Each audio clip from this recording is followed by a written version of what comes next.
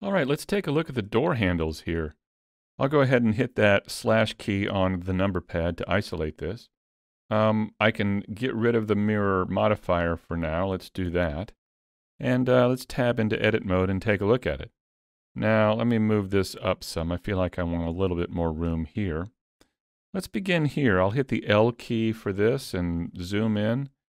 And this is a fairly complicated piece to UV map here. And look at what's happening here. As I tumble around, I'm clipping into the object, and that's a little annoying. Let's fix this.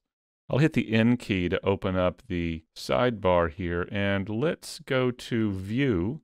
And in the clip start, it's beginning to clip the object at 0.1 meters. So let's take that down to say 0.01 meters, and that helps. So we're not going to get that clipping when we zoom in real close here. All right. For this, let's begin by breaking this piece out from the cylindrical part. So let's just Alt-click this edge all the way around here.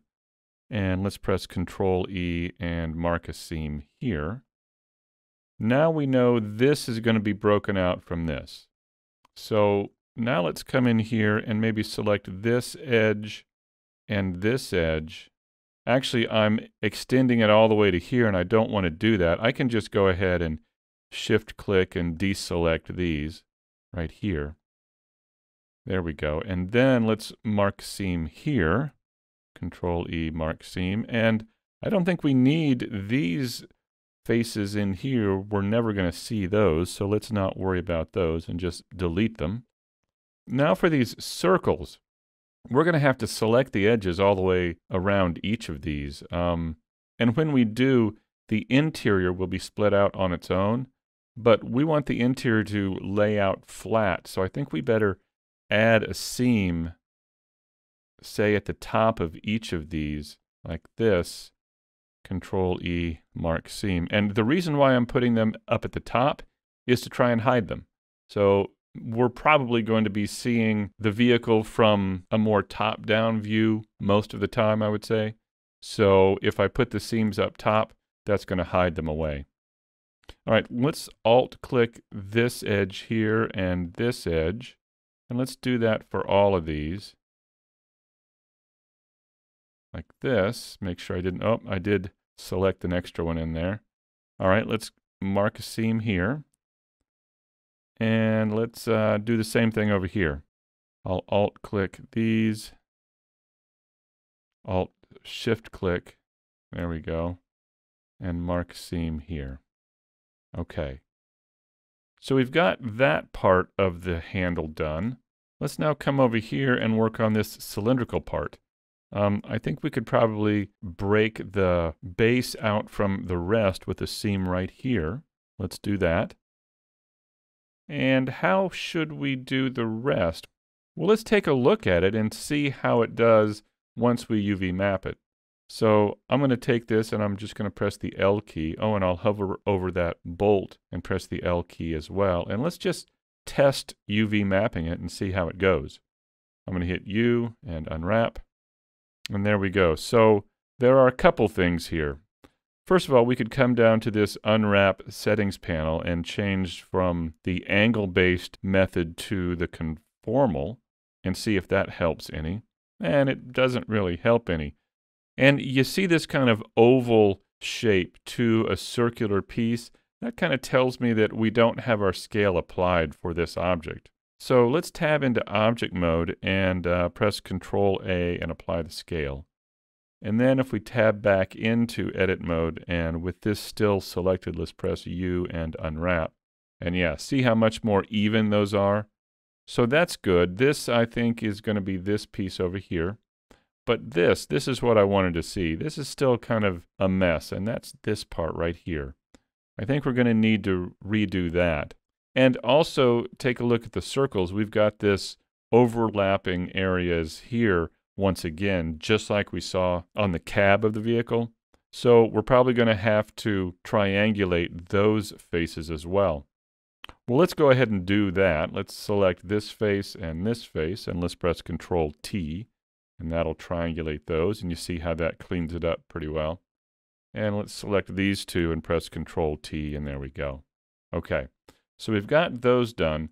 This over here, this thing right here is not real good because you see how small this is in comparison to the rest. That means we're going to have quite a bit of stretching. And we can check that by applying that UV test pattern material to it right here and going over to the look dev right here. Yeah, you see how much stretching? We've got these squares really tiny here, and then up here we've got these huge squares here, and that's just too much. We can have a little bit of warping here and there like here, but this is just way too much. So let's go back to our solid view and let's see what we can do with this.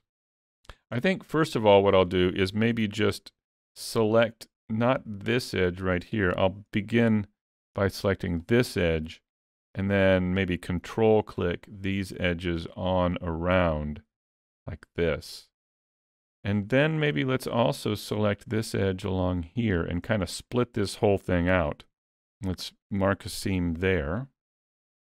And then let's kind of do the same thing over here. Let's select this edge with Alt click, and then I'll Alt Shift click this all the way around here. And let's mark a seam here. And if we're going to have this cylindrical piece right here, we probably better give it a seam so it'll lay out flat. So let's add a seam right down here. And I guess we should go ahead and extend this on around down like this as well. Let's try this. Okay, so we've got those. The last thing I see here is this piece right here. Let me go to face mode. So this piece right here, let me tumble around. There we go, like this. This piece right here is still all one piece. And it's going to try and lay this out in a circular pattern. So to get it to lay down flat, I feel like we should add one edge right here. Okay, so let's hit the L key and with the bolt there too. And then let's press U and unwrap over here. Now what do we see? Yeah, so you can see how now these pieces are more proportional to the rest of the object. We've cleaned up the areas with the circles, and this area over here is laying down flat as well. If I come over here and click on UV Sync, now I can come over and select these faces here, and you can see how they're laying down in a row right here, this part right here. Now, what we're seeing here, the overlapping, is all these other pieces over here, so we need to deal with those as well. Let me turn off UV Sync here. There we go. All right, so we've done this piece here. I think one last thing I want to do is maybe just split this out with a couple of edges. Let me just select this one, this one, this one, and this one. And I'm just going to split this out like this. Probably not necessary, but let's go ahead and do it. And then let's hit U and unwrap and see how we do. Yeah, see, that splits that out there. All right, and we can also switch from angle-based to conformal and see if there's any changes here. Angle-based, yeah, I mean, I think I like angle-based a little bit better for this particular object. All right, let's try the next one here, this thing right here. Let's maybe just select this edge and this edge, and let's mark seams there, and let's see how that works. I'll hit the L key, and let's press U and unwrap. Yeah, that looks fine. All right, so for this one, we could go through the process of UV mapping all of this, but you know what we could also do is just select this and delete it. We could kind of cheat here. We could delete it, grab this, go back to reference images, and if we go over here, let's actually go back to our layout and let's go to wireframe here. And now what we can do is tab into edit mode, select this whole thing, and let's just duplicate it. Let's move it over here, put it in place right there. Now we could spin it in the X with RX180. Oh, the the bolt didn't come along. So what let's do is let's deselect this part. I'll press Shift L to deselect that bolt, and then let's just move this over into place right here, right? So we're just kind of cheating a bit, but if we've already UV mapped one, why go through the process of UV mapping the other? Okay, so we've got now the doors and the door handles. Let's, in the next video, work on the windows here and maybe on the hinges as well.